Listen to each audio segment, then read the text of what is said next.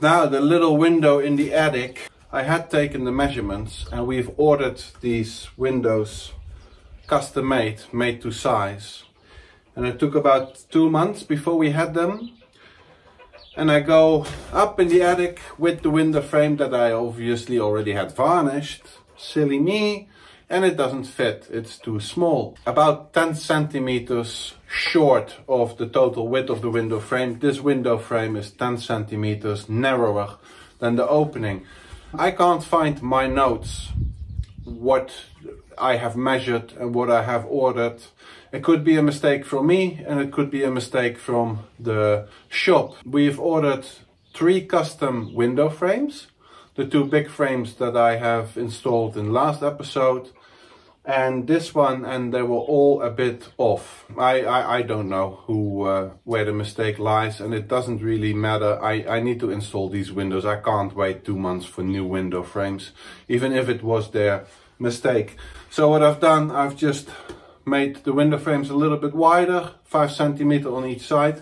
Still got to screw on the beam on this side, and that's gonna be it. It's not a window that you're gonna see. It's high up, you don't really see it. And the color of this beam that I already used before, this is the color of the wood in the garden, remember? It's gonna blend in. This is not going to be really disturbing to have them. So I'm just screwing them on, and then finally the top floor will be weather tight.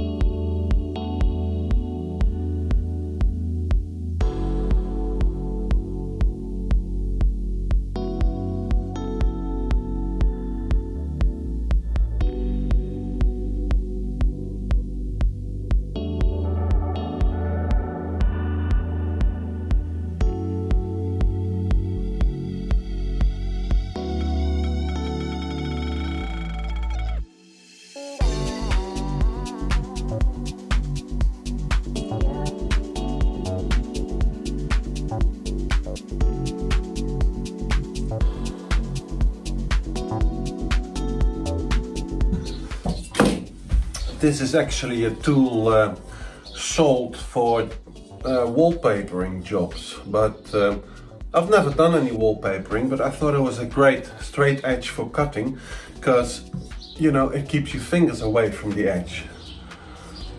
Really useful.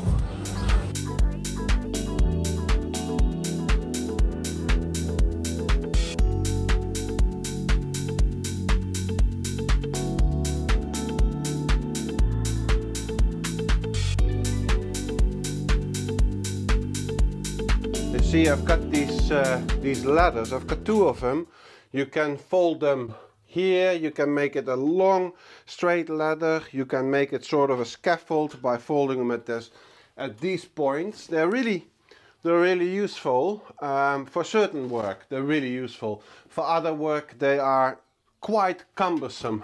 For example, I need to be working on this little window up here, and moving this thing around is just really cumbersome. So I was looking for one of those telescopic ladders, just a ladder, but that you can pull out and collapse, fold in, so to speak.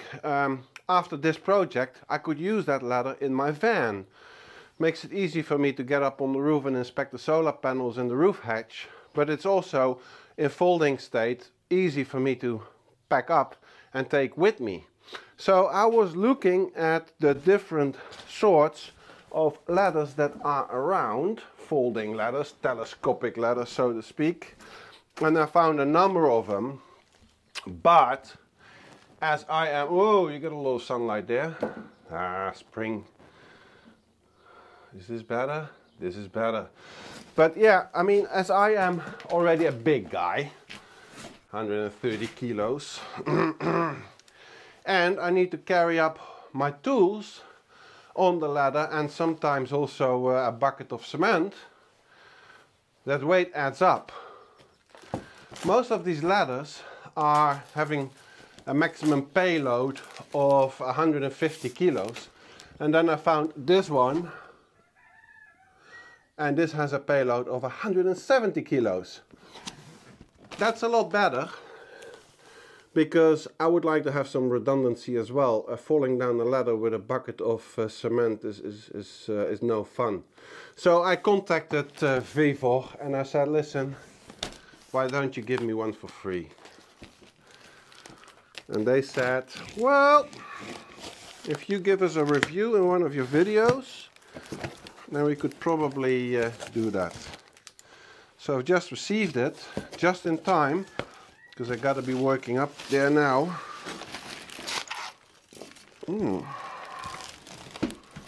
Just going to have a look at this one. This is the first time I have ever held one of these in my hands.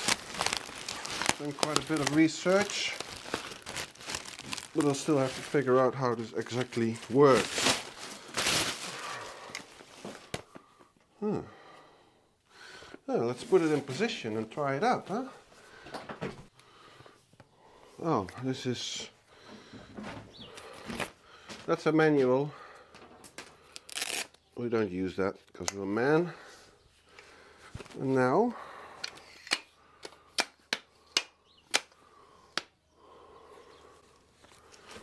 how do you lock this?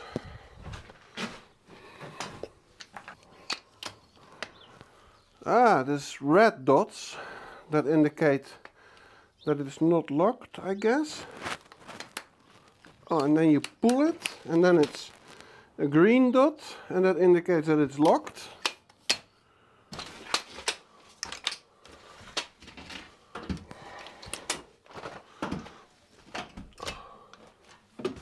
Oh wow, so yeah, so when you slide it out, every step has these green indicators indicating that it's locked, and then you can unlock them, and automatically they unlock.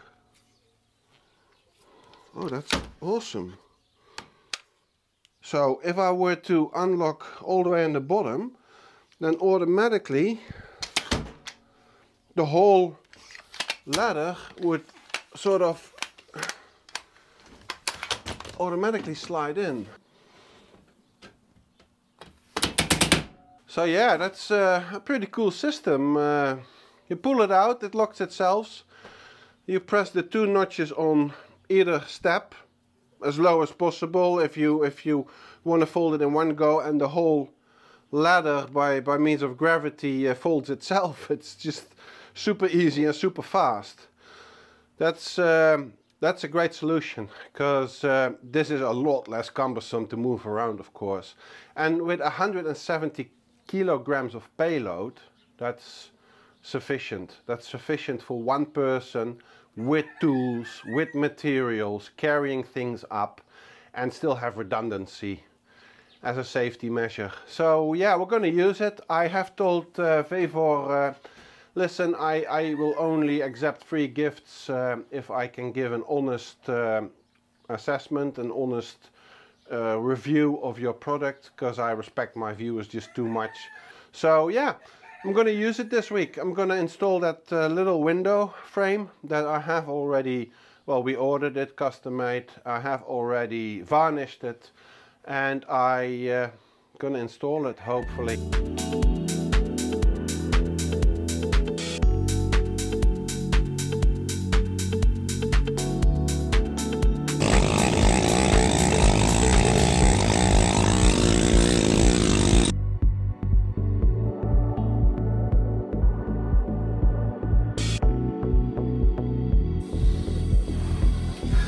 See, I want to have the frame sitting on, yeah, what do you call it, the edge of the wall, the outside edge of the wall, because then we can use this here for pots or pans, because this is going to be the kitchen according to our new plans, or maybe a hanging plant that drapes down. Yeah, I think this could be quite useful area, inside area. I could have placed the window a little bit further in, but there's no benefit to doing that.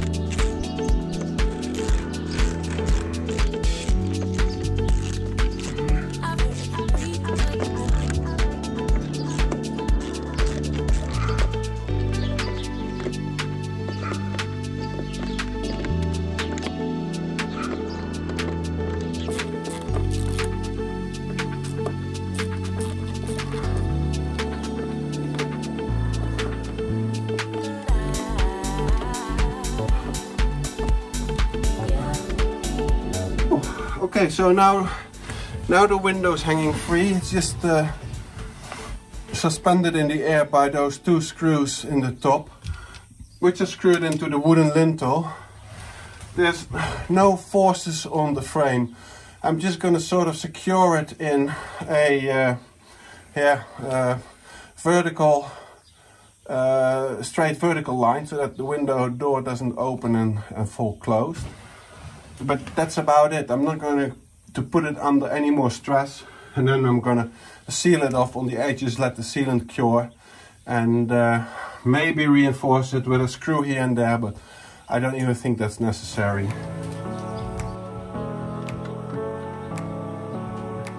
Just making sure that the window now is balanced, is horizontally square. And I do that by adjusting the screws in the top.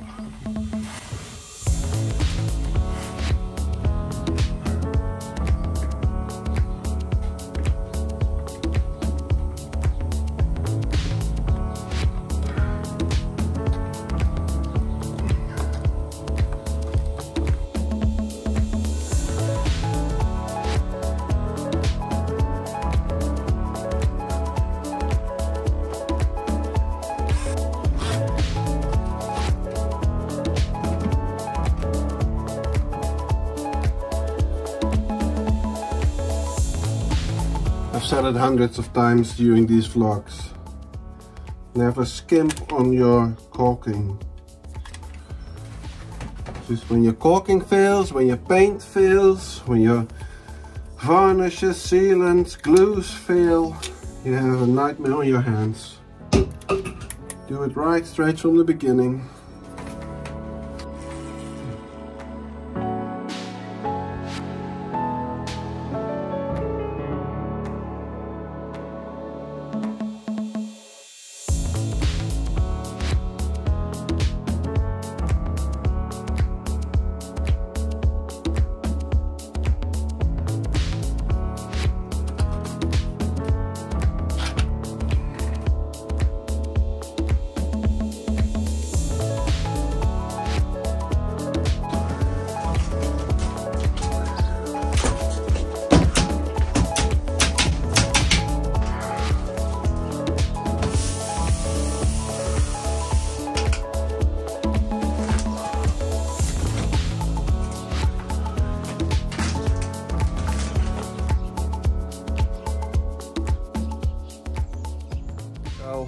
I've got to install a rainwater gutter system here on this wall, and it's really needed because yeah, the rainwater is currently going from the roof, which has moss on it, over the walls, and the walls are turning green. I urgently need to take care of this. This whole wall behind me was originally inside some build-up structure behind here. I don't know what it was, but there was a water heater hanging. I don't know whether it ever has been used as an accommodation space by the old inhabitants of this house 25 years ago. So yeah, we took that off, and obviously this wall behind me on the terrace is different than what used to be, what always has been exterior walls. Now we are going, hopefully, to build a pergola on here, because I'm standing on the roof terrace, and that would be just absolutely epic to have a pergola here with like a grapevine growing or so. You can sit under here even when it's raining and enjoy the view, right? So because of this pergola, I'm going to have a divider sort of there, and that divides the outside area with the roof terrace area, and by doing that I can get away with a new render here on the roof terrace area and the existing old render on the other side, so I don't have to render the whole outside exterior in one go.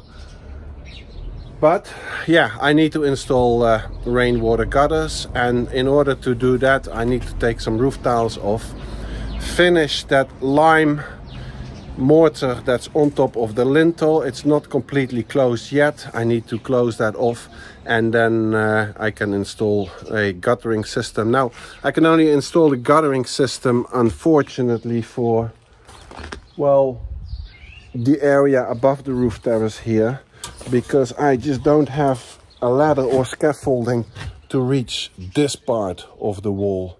You know, that is a 5.5 meter working height. I can't get to it. So yeah, the gutter will probably sort of come to here, and then I gotta rig up a temporary pipe so that it drains down in the rainwater drainage, really, that we installed last year. So yeah, let's just start by removing a number of these tiles and filling up the gaps with lime mortar.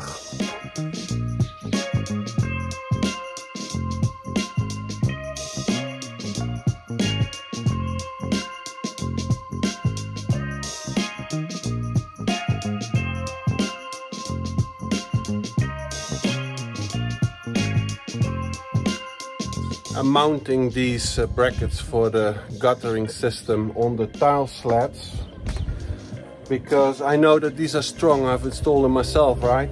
So I could install them on the wall, but that's just lime mortar, and I just don't trust it that much.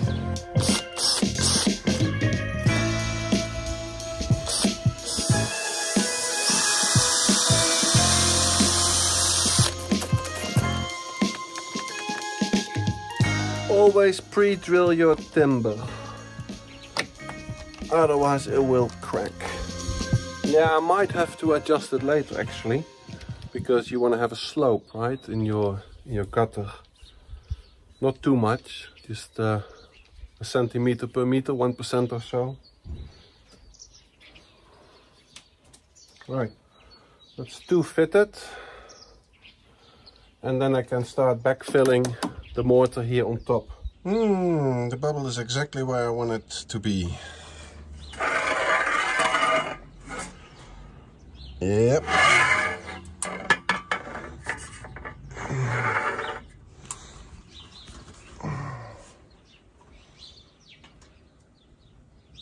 Unless my bubble gauge is broken and the bubble goes in the wrong direction, that's fine. Good enough slope. This pattern here behind me is called a génoise, and there were questions whether we would carry that on above the terrace. We're not, because we're gonna have a pergola up here, and the rain drain gutter is going to sit in front of it. It's just not necessary. You're not gonna see it anyway.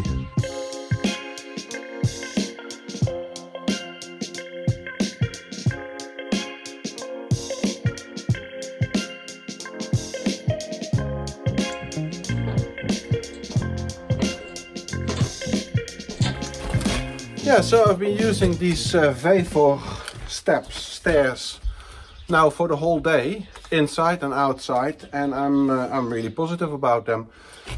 I noticed another few things. That's the non-step legs on there, and then this rubber catch, and it doesn't damage if you set it onto a varnished plank of wood like I did today, the lintel.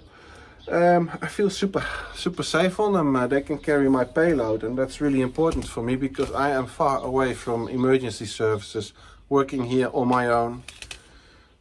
Yeah, so feeling safe is quite an important issue for me. Now I'm super pleased with them. They're super light. They will not replace the stairs that I already have because they have different functions, but very happy to add these to the collection of toys. At their request, I have a link in the description. If you want to order yourself a pair, then feel free to use the link. So I filled up the gaps with lime mortar, and I put the tiles back in place. We've got the rain pipe up, but bugger me, I just quickly went to the shop to pick up some parts because I really want to finish that pipe, you know, that it leads into the evacuation of the rainwater instead of pouring out of an open-ended rain gutter. But then I bought the wrong pieces, the wrong sizes. Nah, I can't finish this today, unfortunately. Hey, thank you very much for the people who have supplied us with our dosage of caffeine. You are heroes. Thank you all for watching, for liking, for subscribing, for commenting, and just engaging with the channel, really. See you next time. Bye now.